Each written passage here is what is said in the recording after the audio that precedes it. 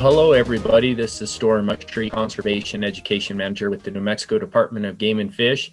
And I'd like to thank you all for joining us today. This is our introductory video for our virtual academy that we're going to be putting on. And I think this academy is going to be perfect, especially for mid-school aged students that are going to be transitioning into high school students, college students, maybe even adults that are looking for a career change. But I hope that we're able to encourage you, educate you with the various modules or videos that we're going to have today. And I'd like to thank all of our presenters that stepped up to assist with this. We had fisheries biologists, wildlife biologists, game and fish officers. Just want to thank everybody that stepped up to help to make this a reality. And with this introductory video, I think it's going to be pretty key, pretty important to maybe talk a little bit about our agency and to give a brief overview today. We've got Assistant Chief of Education, Craig Sanchez. So with that, I'll let Craig take it away.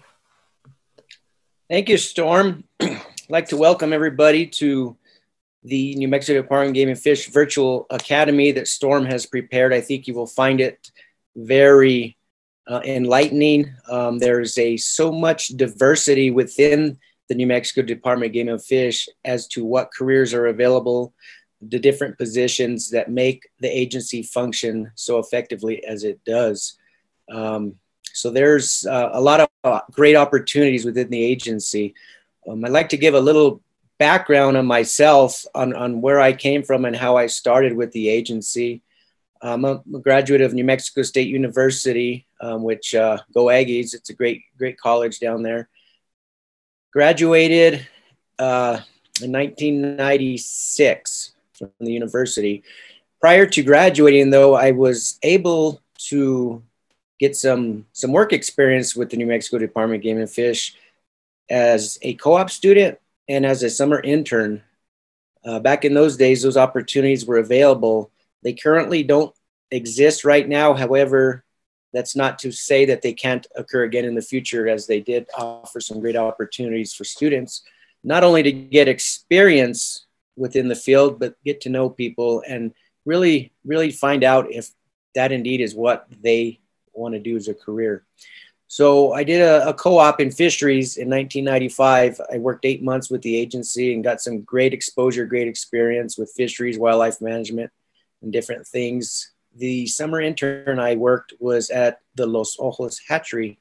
I spent the summer there, and that was also a great experience learning the ins and outs about raising and growing trout.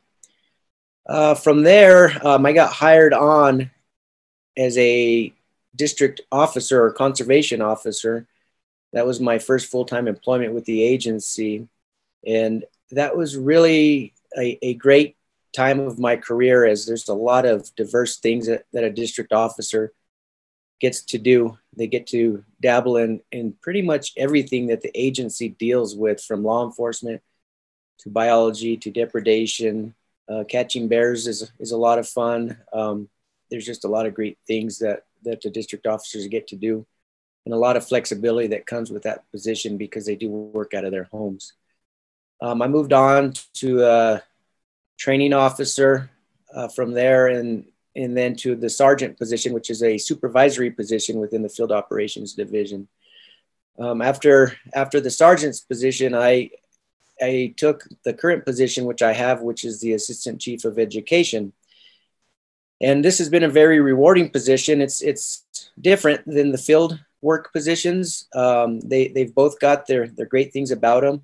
The thing I really enjoy about my current position is that almost everything that we do in the education side of the game and fish is positive. It's all positive work that we do. And we're really trying to make a difference for the future of conservation within our state.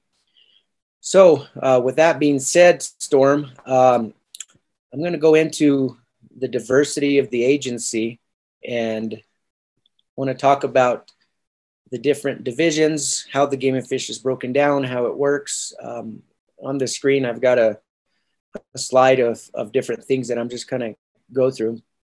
So I'm going to start at the top of the agency. So Our governor is the top of the food chain within our agency. Our governor appoints, there's 7 game commissioners on the State Game Commission. They are all appointed by the governor.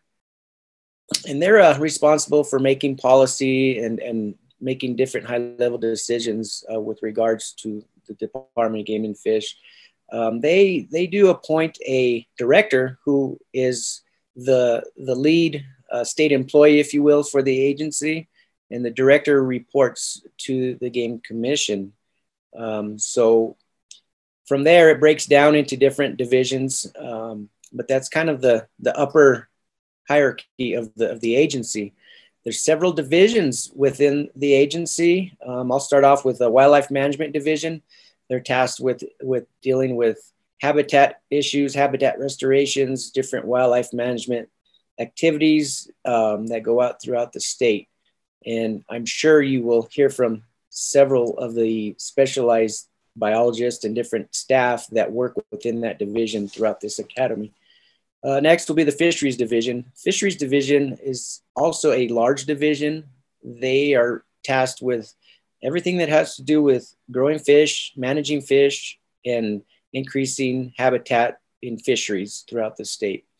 Fisheries and Wildlife Management Divisions are both really exciting places to work, and they specialize in their 2 fields within the agency. Next is the Information and Education Division, which I'm part of and which is Storm is part of. In the Information and Education Division, we've basically got one side of that division that deals with all the information stuff, everything from social media, publications, hunting proclamations, pamphlets, advertisements, marketing. There's a lot of stuff that they deal with on that side. On the education side of the division, we have everything from the OHV program, Hunter Education, the Recruitment, Retention, and Reactivation program. We've got Shooting Sports program. We've got an archery coordinator that's tasked with archery in the schools type programs to include NASP, which is the National Archeries in the School program, and a new program which he's implementing, which is the Scholastic 3D Archery program. We've also got a aquatic education manager, a conservation education manager. We've got volunteer manager. So we've got a lot of exciting positions in our division. And as I said before, we're always striving to help to educate and to bring a positive light to conservation in New Mexico. The next division is the Information and Technology Division. And that division has staff that specialize in basically computer, telephonics, those types of high-tech things that are required to make our agency run. So these folks play an important role in the division. They're not necessarily biologists or have any job experience related to wildlife, but without these folks, we couldn't function as we do as an agency. So they're crucial to the mission as well. Human resource is also a crucial division within the agency. They're tasked with hiring different positions, filling positions, and ensuring that all the payroll, that type of things are done accordingly so everybody's getting their paycheck. So they're also a very important division. Then we've got the Ecological and Environmental Planning Division. And again, all these divisions are critical within the total functionality of the agency. And I'll call them the EEP for short, the Ecological Environmental Planning Division. They're tasked with dealing with a lot of the non-game, endangered species type things that are valuable to all citizens of our state and are crucial for a healthy environment. So those folks play also an important role. So as you can see, just by the division breakdown, we've got a lot of different disciplines, professions within the agency, and all of them are important to make the agency function as well as it does. And the nice thing about some of these other divisions that maybe you don't have a biology degree, but you would like to work for the Game and Fish. Maybe you're an IT person, maybe you're a computer programmer. there's lots of opportunities for all these staff that don't deal directly with wildlife to go out on special operations to, and I'm going to use the example of trapping pronghorn, bighorn sheep. Maybe it's a fisheries project. So there's lots of opportunity in whatever division you're in to get some hands-on wildlife or fisheries experience, which is very, very rewarding. Let's move on to the last division, and that's it's a big division, and again, it's very important as our other divisions, is a field operations division. What this is for people that don't know, these are our uniform game warden / officers, and they play a critical role in the success of our management strategies throughout the state. And they're called Field Operations Division. There's approximately 60 district officers statewide, and let me just say those are positions. We may be down at times depending on the numbers of officers we have in the field. We've got 16 corporals or field training officers. We've got 16 sergeants or supervisors. We've got one training lieutenant who's tasked with training and recruitment of officers. We've got 5 captains throughout the state, 2 majors, and 1 colonel. And the Field Ops Division is spread out throughout the state. Typically, a captain is the head of an area office, which I'll go into next. We've got 4 plus our main offices in the field. Each of the 4 area offices has a captain who is the lead supervisor of that area office and manages his supervisory from that office. So the Field Operations Division is very critical. They do so many different things for the agency, from law enforcement, wildlife management, fisheries, public relations. They teach hunter ed classes. They enforce OHV. They do a lot of things, and they've got to know how to multitask, because there's so many different things that come their way. And what I found is many of the officers become very, very knowledgeable about many different aspects of the department, because they deal with it in the field with our publics on a regular basis. So moving on, let's go to offices. So as I mentioned, we've got 4 area offices and 1 main office in Santa Fe. The area offices will house, again, some of the field operations staff. They will also house some wildlife management or fishery staff for those areas. And in Albuquerque, not all, but most of the education staff is in Albuquerque. And the remainder would be up in Santa Fe. And Santa Fe is our main office. It's our biggest office. And that's kind of like the heart of the agency, where all the things that need to be addressed statewide get done in Santa Fe.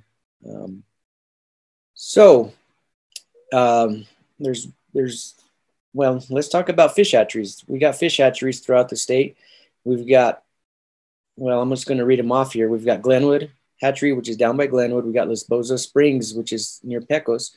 Los Ojos Hatchery is south of Chama in Tierra Maria. We got the Red River Hatchery, which is obviously in Red River. Rock Lake Hatchery is in Santa Rosa, and Seven Springs Hatchery, which is in the Jemez. Some of these hatcheries have a unique functionality. For example, Seven Springs is basically been transformed into our native trout or Rio Grande cutthroat trout hatchery, where they're growing and rearing and stocking native trout back into New Mexico waters. The Rock Lake Hatchery in Santa Rosa has been converted to a warm water hatchery for the most part, where they're growing things like bass, catfish, walleye, those kind of things. The remainder of the hatcheries typically are growing rainbow trout. Some may rear brown trout if there's a need for them. They also can raise kokanee salmon when the need is there to stock those back into the waters. Lastly, I wanted to talk about the wildlife management areas in New Mexico. Now, wildlife management areas are owned by the State Game Commission, And they're used for a variety of things to include hunting and fishing, but also protection, depending on what the management goals are of that wildlife management area. There's 16 in the Northwest, there's 12 in the Northeast, there's 10 in the Southwest, and there's 3 in the Southeast. So with that, I hope I've given you a general overview of how the agency is structured.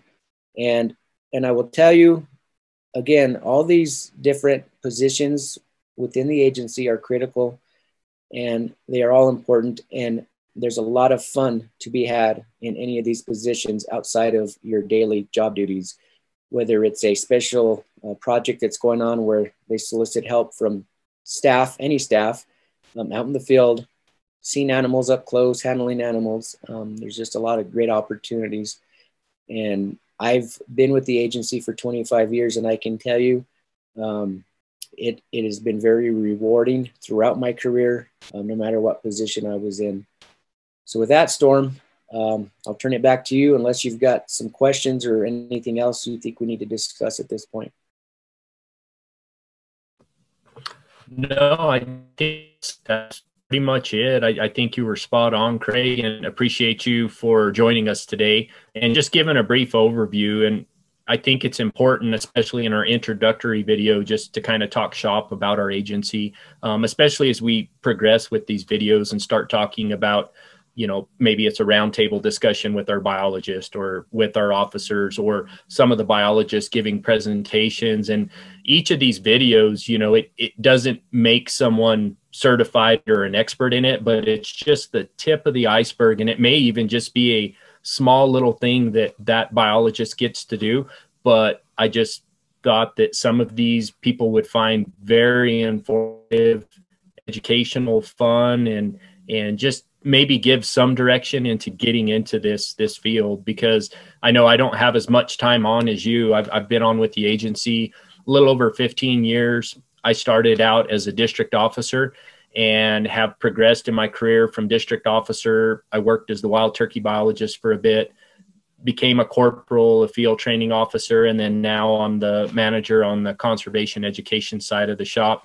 You've been my supervisor twice in my career, but it's one of those that the experiences that I've had, and really this truly is a profession. It's just not a job to make a paycheck. It really truly defines who you are, makes you the individual that you are, and in a good way. And I've grown so much as a person, just, you know, and I couldn't thank the agency enough for giving me everything that it has. I can never give back what it has given me. So, but. Excellent. Well, I'd like to wish all the participants well. I think they're really going to enjoy the virtual academy, and I really hope you get something out of it.